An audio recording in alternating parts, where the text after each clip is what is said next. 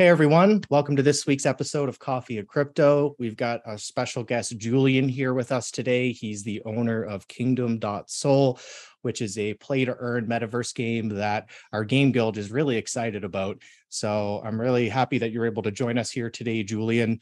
And I've got a series of questions ready. Actually, we got our game guild to do some deep diving research into your project, and I feel like they came up with some really good questions. So if you're ready, is it okay if we jump right into it? Yeah. Okay, awesome. So just starting with the first question, back in September 2021, you mentioned that the new version being worked on would be a play-to-earn metaverse. So I imagine this is where you took the leap into Web3 for your game. And do you mind sharing your journey of how Kingdom.so started and really that shift into Web3 or crypto? Yeah, sure. Actually, Kingdom started as a small weekend project. Okay. At this time, it was only the map. So it was only the map where people was able to buy some land with normal money. Okay. And it was mostly to promote business. So actually, at this time, you was only able to take, for example, 3 or 4 tiles to promote your website and to add some a little description about your business. Okay. And then I published it on Product Hunt, and many people started to buy some land, and it was pretty it did a little buzz pretty fast. And many people started to ask me why I don't do it as a Web3 project. For example, they ask me, they want to sell the land to someone else or to be able to exchange some tiles. Okay. And they recommend me to create, for example, NFTs. And I started to learn about it, and I started to be very interested about it. So I decided to make the switch at this moment. And also I started to know about Metaverse, and especially 2D Metaverse. Okay. For example, Getter.ton did a post about it and explain what that Metaverse don't need to be only on 3D, but can be also on 2D. For sure. So I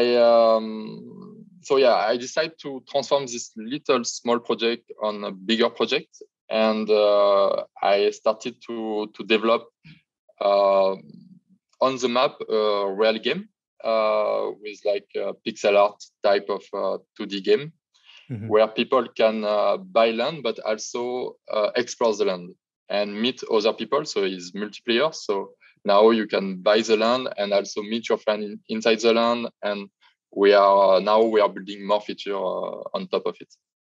That's awesome. Well, I know as a game guild, we're definitely happy you went the Web3 route. And just to kind of make a little mention on the 2D art, I absolutely love it. I think it's perfect for the genre of the game. It's really nice, the animations of the sprites and just kind of how the tiles work. It definitely gives me a lot of that Stardew Valley, Harvest Moon kind of vibe, right? Which actually leads me into the next question. You mentioned at some point that the game was inspired a bit by Stardew Valley and Gather Town, and we're just kind of curious, what was the reason you chose this direction as a game? I know you kind of explained a little bit in your first answer there, but maybe if you could elaborate why you kind of tied it to that genre, and what would be a great way to explain some of the main features and similarities that players can expect. So actually, it's mostly I am creating it also for myself. So it's I think it's a good way to create something is when you create it for yourself first, to do something that you will like and you will want to use yourself. Yeah. And for example, I really like the how can I say I really like the concept of metaverse. But for example, I know that myself I will never have enough time to put a headset and to be and to engage in a metaverse in 3D or with VR for a long time. But I definitely want to sometimes just pick up my phone when I'm waiting for coffee or when I'm in a coffee shop or when I have some time to kill. just to take my phone and to play a little game, like in a casual way. So I decided to build Kingdom in this way. So a very simple game, and where it's very easy to engage in any device. So actually now you don't even need to download the application. You can just come to the website, and on any simple device, you will be able to access the game and to play for like 5 or 10 minutes and then do something else. So I decided to take this direction to make it super casual. And also, of course, is about technically is much more easy to make a 2D game. I know that there are many projects like Web3 projects that make a big promise to the community. Like they promote like to build like AAA game in 3D, and is usually projects that take like 6 or 7 years to build with a lot of money. And I was worried I decided to take this path also to be sure that to deliver what I was promising to my community at this time.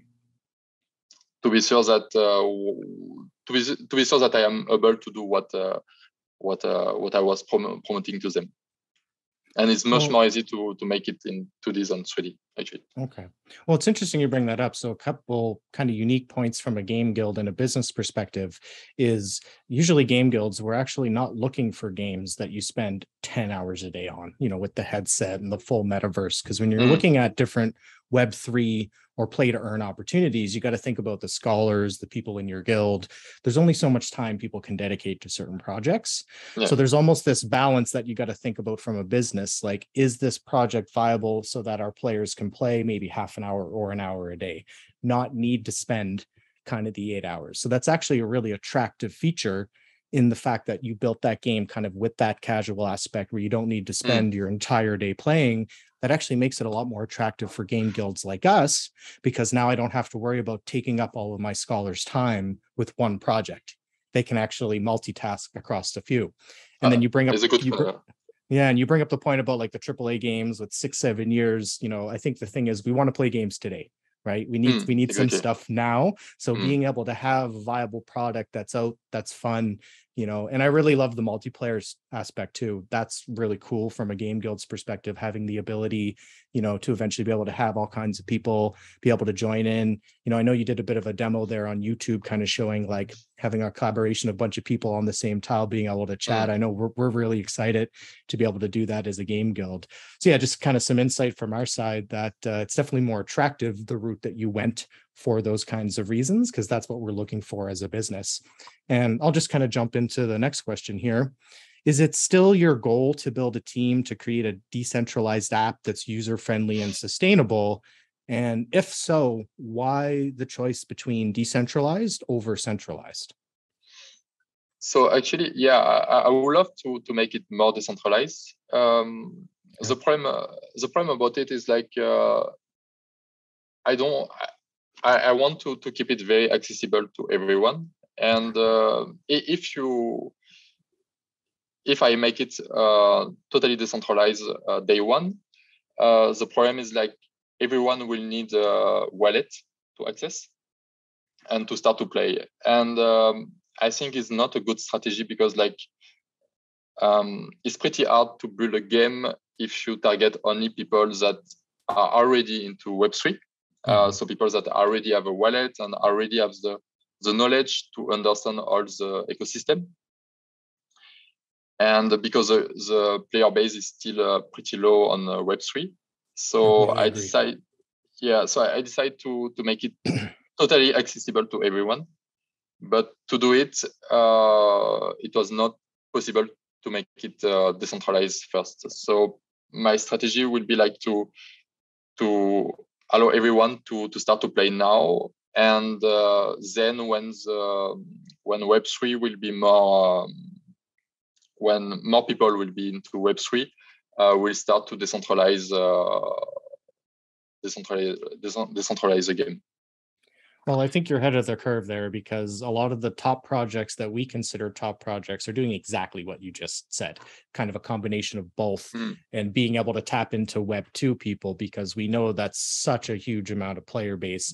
It would be silly to only accommodate just for the Web 3, because we want to mm, think of, you want to think about long-term growth, sustainability. And that's something exactly. we've noticed as a game guild. Actually, in fact, even some AAA projects who were originally Web 3 only have just in the last couple months came out and said, actually, we're doing a free to play model. We want to attract Web 2 people.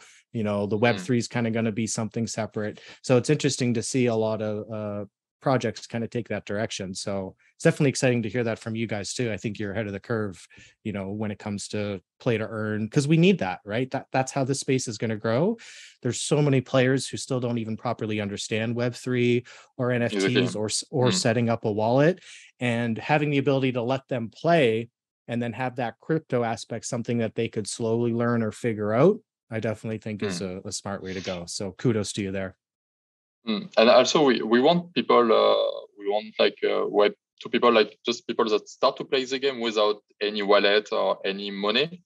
Mm-hmm. On Kingdom, they will be able to, it will take time, but they will be able to start to earn money inside the game. And we believe that if, for example, they get like $100 in the game money, Mm-hmm. it will be much more easy for them to decide to jump into Yes. Web3, because they will need to jump to withdraw the money, you know? Correct. In order to And extract it out, they're going to have to figure that yeah, aspect out, right? exactly. It's a big incentive if you say to someone, okay, if you want to take your $100 and to bring it to the real world, you need to sign up and you need to create your wallet. Is I guess more interesting than to say to someone, just to start the game or to try the game, you need to sign up and to get your wallet. I think that's smart too. There's actually, I'm not sure if you're familiar, but there's a recent play to earn title called Ni no Kuni Cross Worlds that just came Mm, out. And Ni no Kuni is a big name. It's made by Netmarble. They're a huge game development company. And mm, basically, they almost didn't even tell anyone that it was going to be Web3. It's like, here's our new game. And then you're playing the game, you're earning this Terrorite token. But that's the catch. If you want to take it out or do anything with it, now you've got to figure out the Web3 component. And that's yeah. worked really, really well for them, because they kind of poised it as Web 2. And now that Web 3 is optional, but who isn't going to want to get that, extract that value, especially if they've been playing for long enough? Well, that actually kind of leads me into my next question. This is segueing really well. We were talking about gold and stuff. One thing that I thought was really impressive, and I also personally really liked, is how you pegged gold to ether. And we're just curious, Mm. what was your decision behind that? Actually, it's for which is the same reason, is to make it more easy for people. Like because like I didn't want to create my own token Okay. because there is for me two problems about it. Is like the first is if you create your own token, you need to make it. People need to have a wallet to start, Mm-hmm. because to earn the token they will need to have a wallet, or you will have to keep the token for them, and but you make it stuff more complex. And Mm-hmm. also the problem of token is like from in my point of view, it attracts bad player, like people that will just want to invest into the game to make the token go up, and then they will withdraw the money when it will up, and you will they will want to just like to trade on the token, you know. And there are so many projects that have an issue right now with this, because they need Yes. to find so many mechanisms to keep the token in a good Mm-hmm. shape.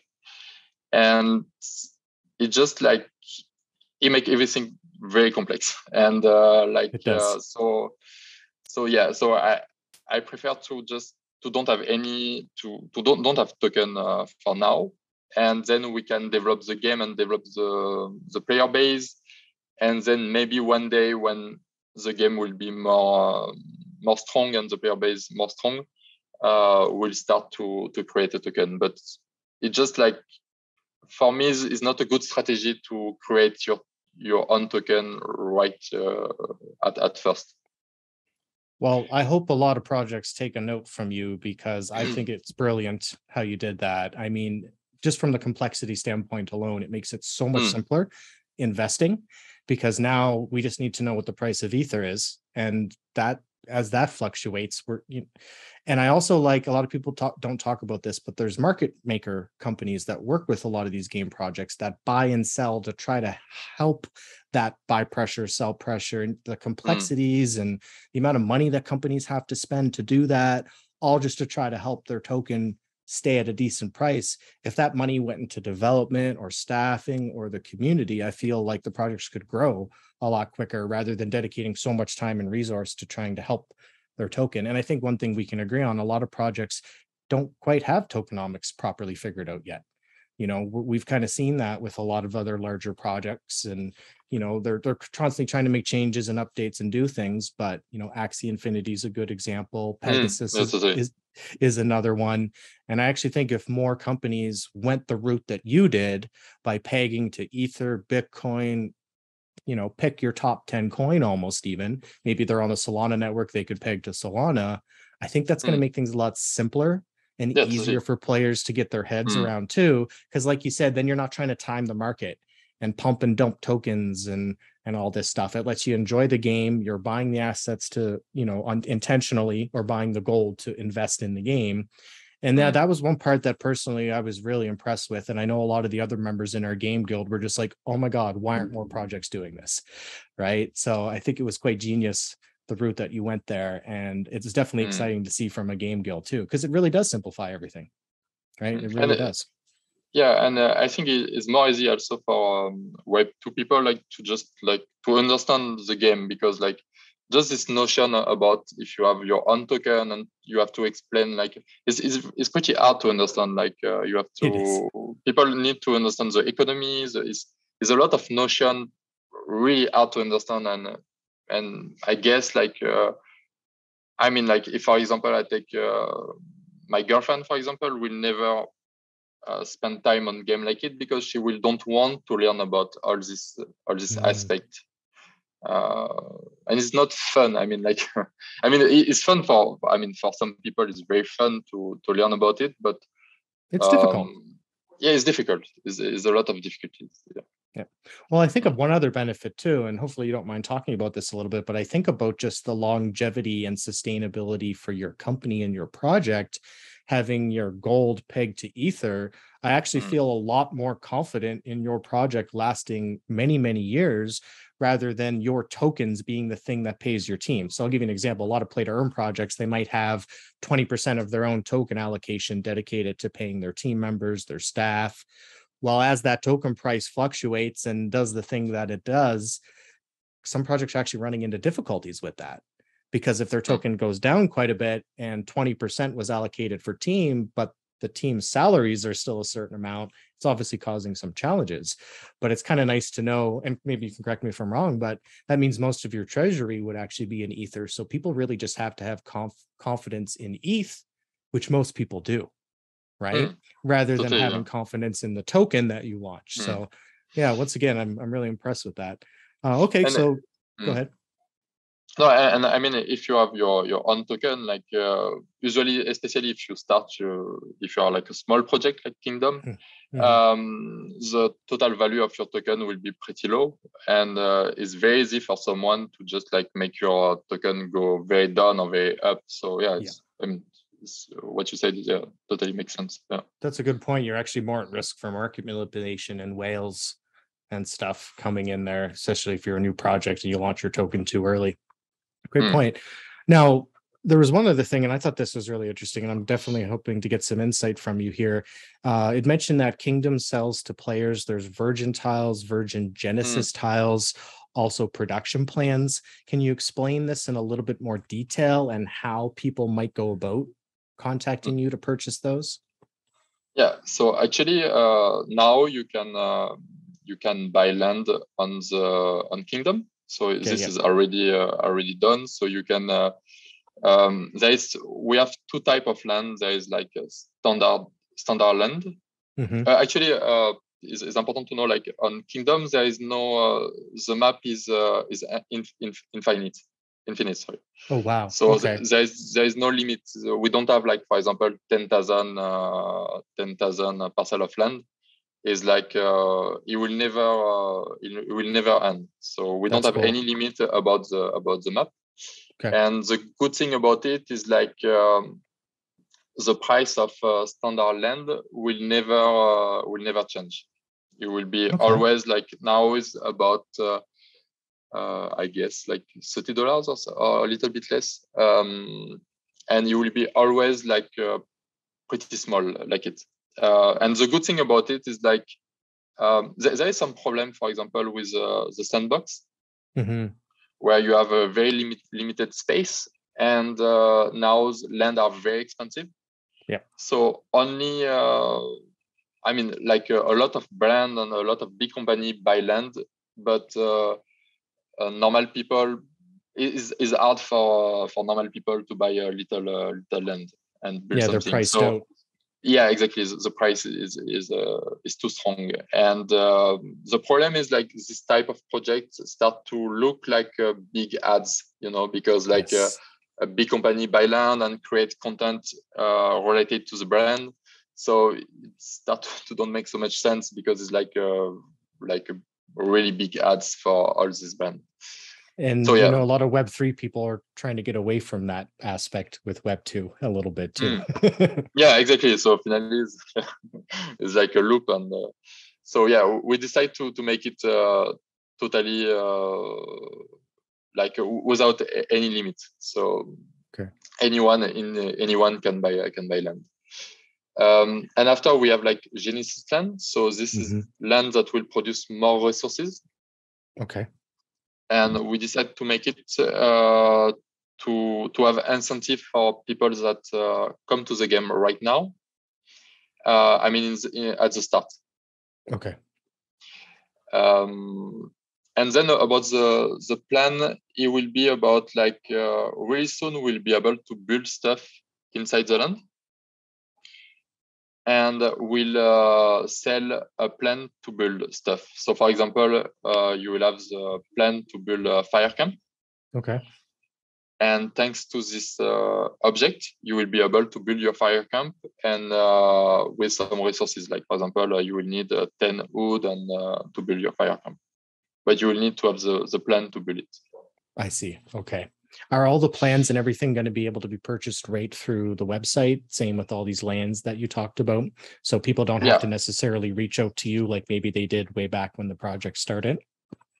No, everything will be available directly on the game. Yeah. Oh, wicked. Awesome. Okay. That's really exciting.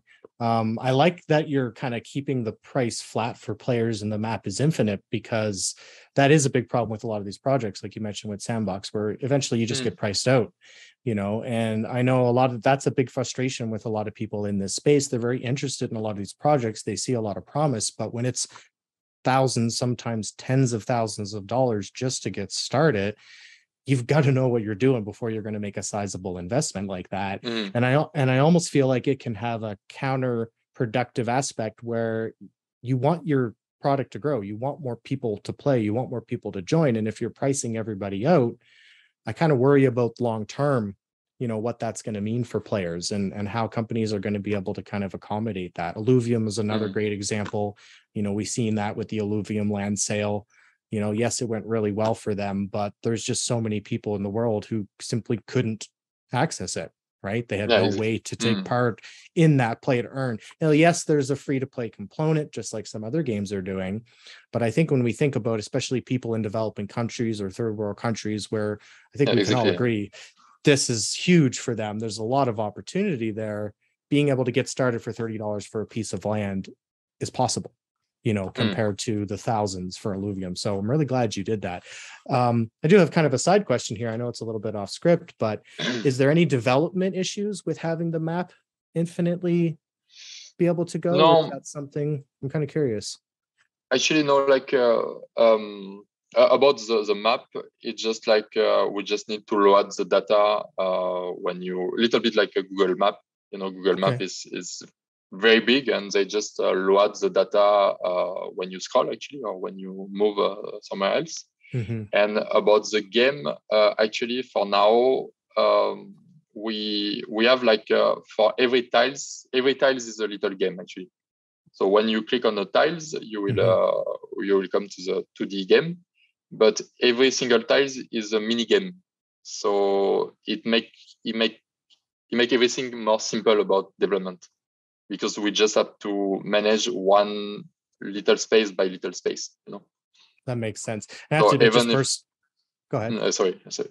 So even if we have like 1 billion of little tiles, it will be we always have to manage one little tiles by little tiles.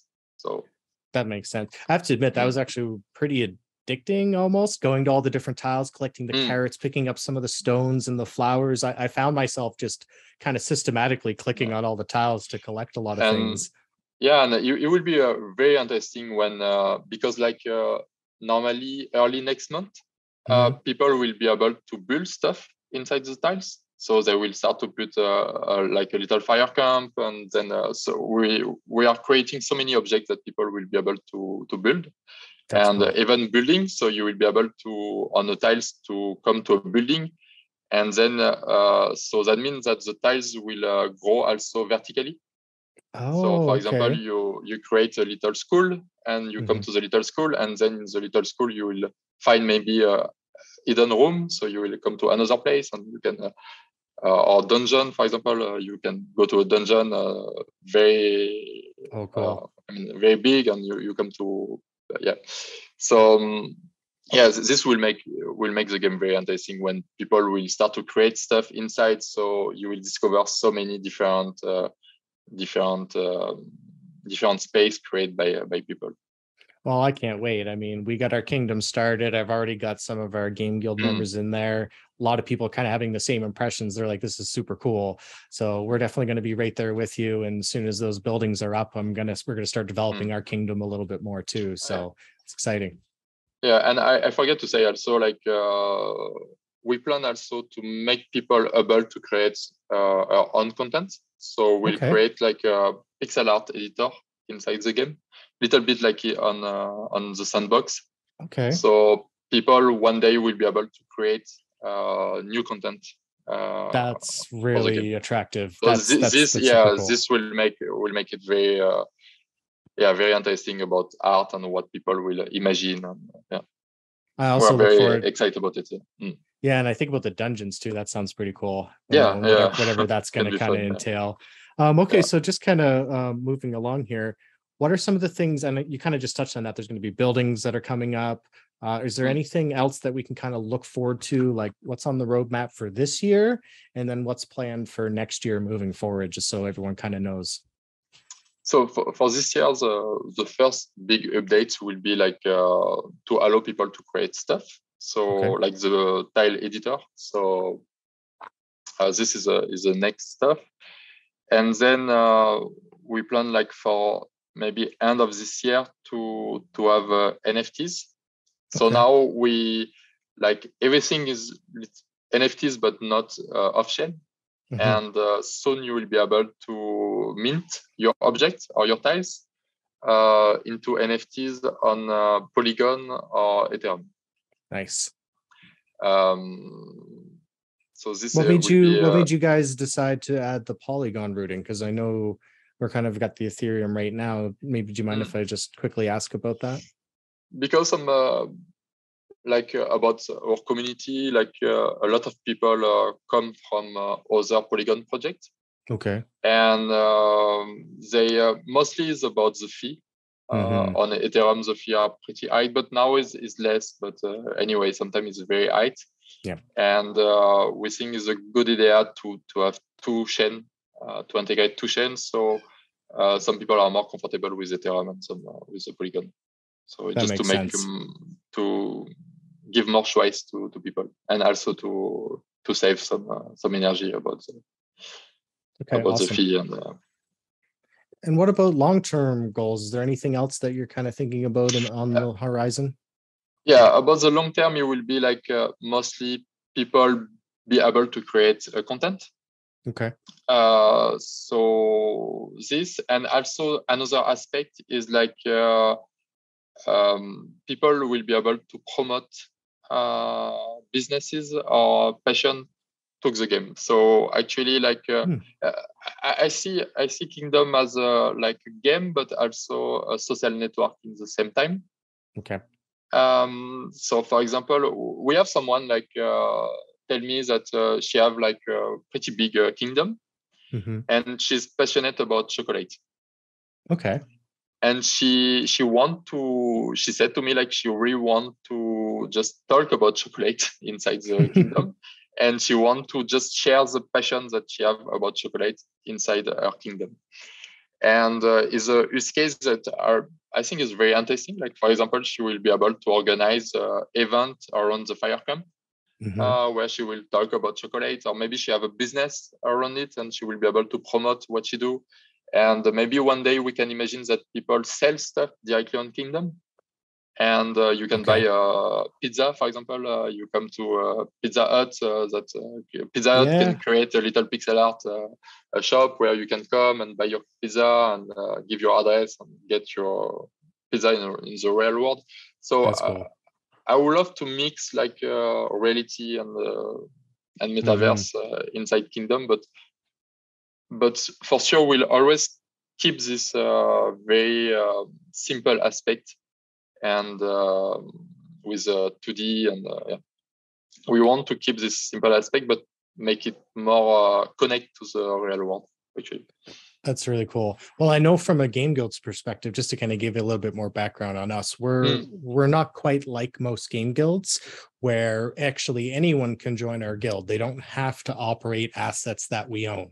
Yes, we do have groups of players who are, you would call scholars, who are operating guild assets, but we actually have a larger player base of our guild is people who own their own assets and are just part of the guild for the community, the collaboration. It would be awesome as guilds to be able to promote ourselves within Kingdom to potentially attract more players. So that's kind of what I think about from my perspective is like, and we have merchandise that we're working on. We have our own NFTs. It would be really cool to be able to promote that within there. But I just think about attracting people and kind of getting the Game Guild's name out there and having a place where it's like, yeah, you can own your own kingdom and own your own tiles, but still be part of our Game Guild, and have a forum to be able to discuss that with like the campfire, to be able to have discussions. I almost think about like almost a Twitter space style kind of events where like once a week we're around the campfire and we invite people over. So I definitely see a lot of really cool opportunities for guilds, especially within your project, just for that social media kind of aspect that you mentioned, being able to promote yourself, talk to other players. And it almost fits our model maybe a little bit better than some other game guilds where you have to be a scholar and you have to operate their assets, because we can really attract players who might own their own kingdoms already. And then you're almost kind of forming like this alliance of potentially maybe these different kingdoms around the project. So I'm kind of already thinking like 5 or 6 steps ahead on really what the Game Guild can do with your project. And I think there's some huge opportunities there that I hope other game guilds start to kind of see too, because that's a fast way to grow the project in the community too. Because, some game guilds have hundreds, if not thousands of players, and usually when they come in droves. So yeah, really exciting stuff, man. Yeah, we have some guild already on Kingdom. I don't have the name. I don't remember I've the name. seen a few. Looking around the map, I've kind of noticed a few, and I think it's cool that you can kind of pop in and say hi and stuff like that too. So yeah, and I'm sure they're probably seeing some of the same opportunity that we are. But I just feel like with our model being a little bit different than a lot of guilds, there's almost more opportunity for us in your project. So that when we were kind of looking, and I got my research division to take a look into your project, that was some of the same things they noticed. They're like, wow, this totally fits, our model as a game guild. We can promote ourselves. We can potentially attract other people from the community. Maybe we can partner with other game guilds, and who knows where that'll all lead. And it's nice to kind of think about all that, because that's kind of what's neat about the social media aspect, right? When you can have community and collaboration, there's so many cool things that can come from that, that even maybe you as a developer might not know, because it's the community that can kind of come together, right, to form those things. Now, the last question kind of ties into the one that I wanted to mention. We already talked about Polygon, and kind of why you wanted to make that shift, and you said that it was kind of community driven. Do you have kind of more details on that? Like, would I be able to buy gold from Ether and Polygon? And then when we're minting the NFTs, it would kind of be the same thing. So you're looking at having the almost interoperability between the two networks so people can always choose? Or do you think there's going to be some limitations between those networks? And have you really kind of figured that out yet? Actually, we are already testing, we already developed the Polygon link for for buy gold. Okay. Actually, what we did is when you connect, for example, with MetaMask, if your MetaMask is on the network of Polygon, automatically the website will detect it and display everything for Polygon.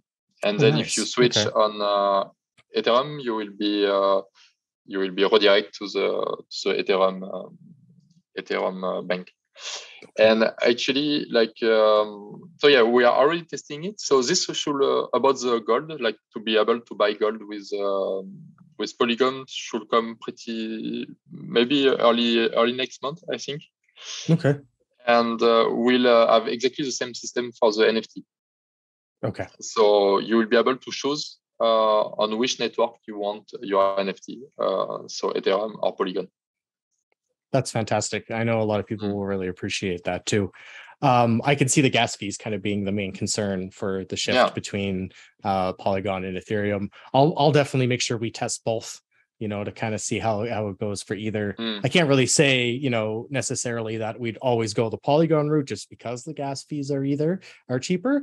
But I definitely like that you're open to community suggestions and you guys are really listening to everyone about that and making this implementation because of that. That's something that we actually look for as a game guild.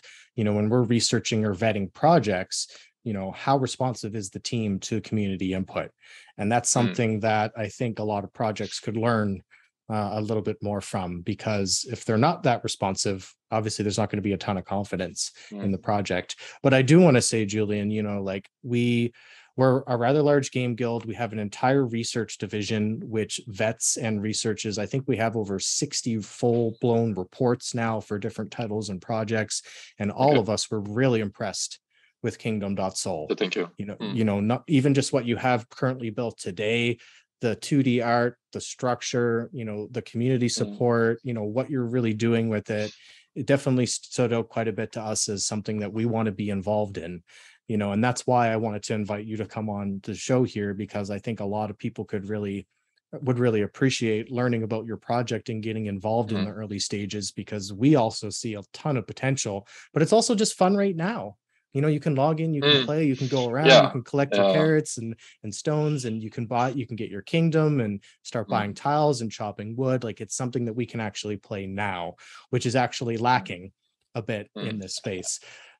Actually, I can't wait to release the next version, so where people will be able to build stuff, because now for example, we have some people that have maybe 8,000 of carrots, they collect every day item inside the game, and I really want them to be able to use it now. So the next step is you collect stuff, but if you collect stuff without to be able to do anything with it, is pretty meaningless. So I can't wait to release the next version so people will be able to collect, but also to start to build stuff, and we'll start to have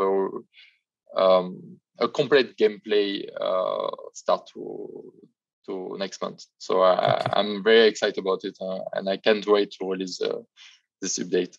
Yeah. Cool. So the takeaway from that is keep collecting right now and stockpiling so that we have enough resources that when that update comes out, we can actually start building. So just to say, this is not meaninless. To collect stuff now will be very useful for the next update. Yeah.